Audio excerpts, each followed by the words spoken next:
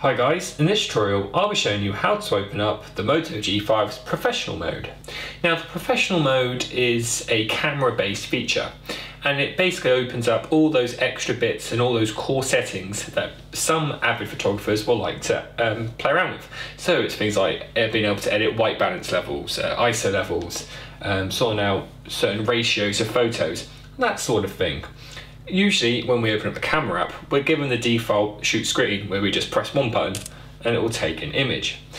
With the professional mode, we can press on the camera option in the bottom right and then select professional mode to open up all these extra options, which you can see on the right hand side. And we can press on any of these, which will then open up dials and such things where we can play around and set different levels. And you can just use your finger on the slider to change them and have a play around. Like I said, these options are pretty vast and they're pretty good. You can even press the arrow key and open them up all at the same time, depending on what you need. There we go. And once you've selected it and you've opened it, you can then just start taking photos as you normally would. It's as easy as that. And obviously at any point, press the camera and go back to photo if you want to switch.